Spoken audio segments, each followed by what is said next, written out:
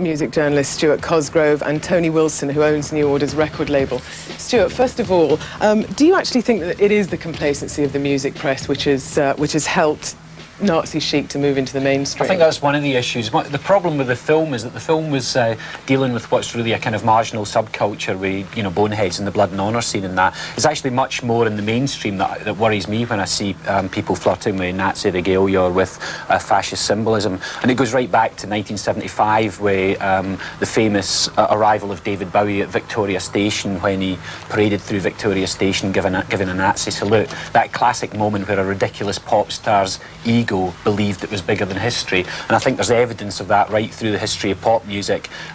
Spear of Destiny are a case in point, using kind of a Wagnerian image for their name, which is very related to the kind of blood and honour culture that we've just seen demonstrated there. I think also people like Spandau Ballet, who took their name and used really what was a kind of narcissistic, ironic play on words in the history of Rudolf Hess. And I think those sorts of things, yes, they may sound as if they're very clever, but again, it's the ego of pop stars thinking that they're actually bigger than the forces of history, and they're not.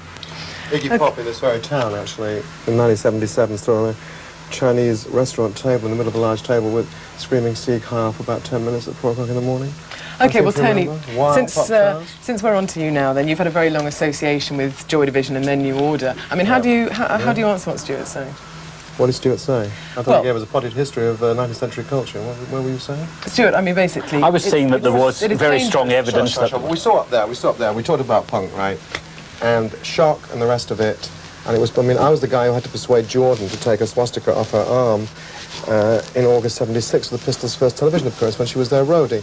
It was part of punk and seemed to me, I would not complain about that, the pure shock of it.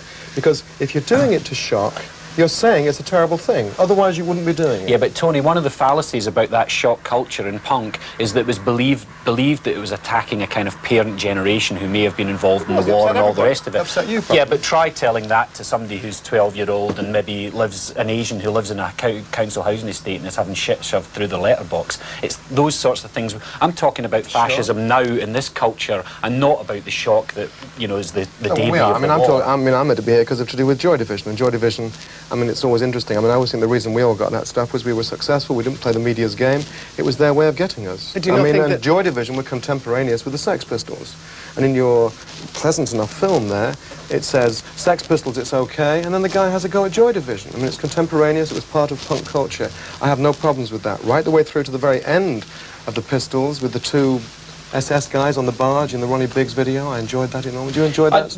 Can I just interrupt you? That's pantomime. I don't think that the film was actually saying that it was defending the Sex Pistols at all. The whole thing was pantomime, but all I'm saying is it comes down to the fact that there is this subgrouping of kids... Tony, I'm going to have to interrupt you for 1 second because I want to do it just to talk generally. We're talking about music at the moment, and of course it has actually permeated mainstream culture, hasn't it, as well? Where? You keep saying that. Well, I think one of the strong examples of that is, depending on how mainstream you want to go, one of the strong examples is that in fashion and style, and particularly in style journalism, there's certainly, I think over the last 10, 15 years, been a gradual but systematic glamorisation of fascism, particularly in the fashion and style press. I mean, probably the most consistent letters that The Face and Arena magazine get into that office are criticisms of the way in which they use photography of fascist groups. And there was a very strong example very recently where they used the image of an Austrian, a 15-year-old Austrian fascist who was facing a jail sentence for beating up an immigrant.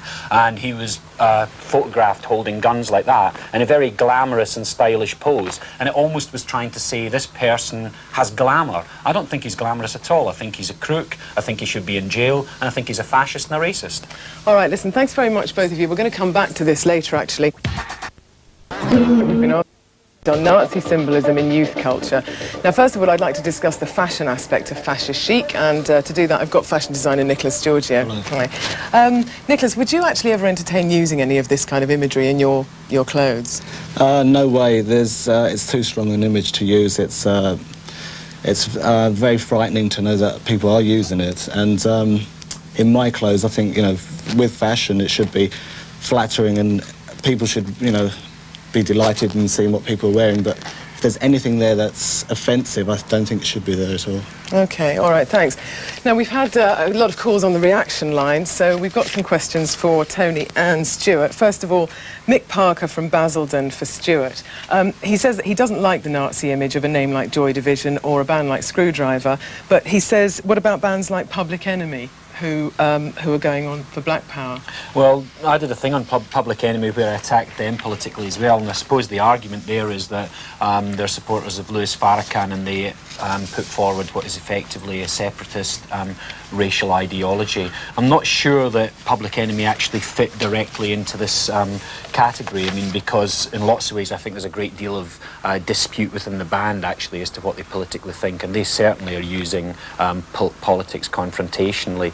The main difference between them is Public Enemy is music that is power that you can dance to. Screwdriver tends to be things that you want to dance on, and I just don't see them as a difference. OK.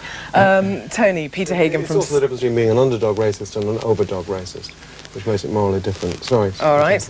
OK, Peter Hagan from Scotland says, if you know that the name New Order has fascist overtones and offends people, then why continue to use it?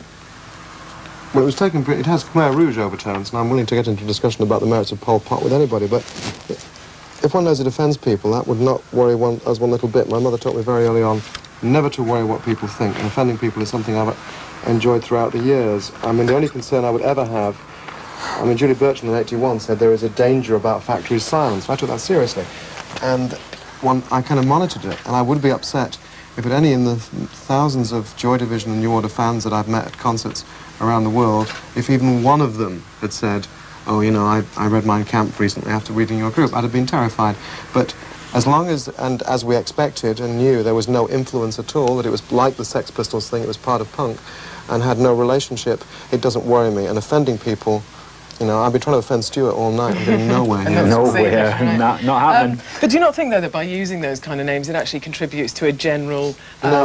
No, I don't. I don't think so at all. I think it's a bullshit concept. I think that basically there is a substrata, normally working class youth. I'm sure there's some fascist upper class youth. They've been around, they attach themselves to Jimmy Percy, they attach themselves to Madness, Oi, now they're with this Screwdriver lot. I mean, the one thing I'd like to mention in relation to this is that the great culture of the last year, the acid house culture, which is very much a football terrace, working class culture, has not one overtone of this fascism, which probably proves that fascists can't dance. All right, Tony, thanks. Another question for Stuart. Gary Elms from Reading says that he agrees with, in fact, banning fascist memorabilia, but what about extreme left-wing material, which is just as likely to offend somebody? Oh, I think it's definitely likely to offend. The question really isn't to do with whether something's offensive or not offensive. The difference is to do is whether something is racially intimidatory. And the Race Relations Act are about whether something incites racial hatred. And there's no way that a hammer and sickle incites racial hatred. It might incite people to politically disagree with it, but that's a quite different issue. So I think that to compare the swastika with a hammer and sickle, or to compare the politics of the right with the politics of the left in those respects, is completely ridiculous. Okay. All right, hold on, thanks very much. We want to discuss the legal aspects of this, and we've got lawyer Rhys Fawn with us. Now, are there any circumstances, Rhys, under which you could actually be prosecuted for wearing a swastika T-shirt?